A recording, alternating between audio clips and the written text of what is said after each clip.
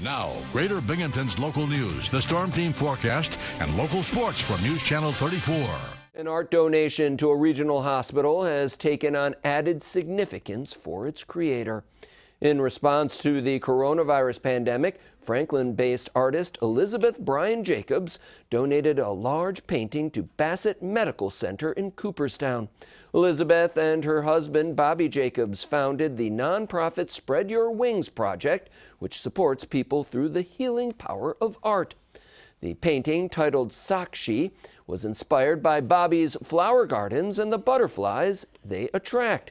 It was installed several months ago adjacent to the family care waiting room at Bassett.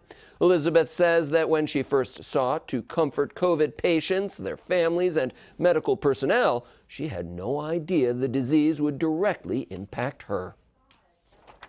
Let me know that it belongs here, and also because I just lost my father to COVID, seeing the painting, reminds me of total unconditional love, because that's who my father was and still is. And so it opens my heart to know that this painting will bring people peace and perhaps feelings of love in honor of my father's amazing legacy.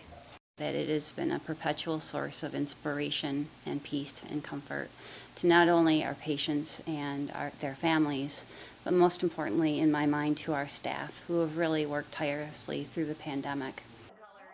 Both Wiley and Bryan-Jacobs spoke to the healing power of art during an official unveiling that was held yesterday. Spread Your Wings is not through supporting Bassett. Bobby plans to donate an angel wing sculpture to be placed on the hospital grounds in the near future. For more information on their efforts, go to thespreadyourwingsproject.org.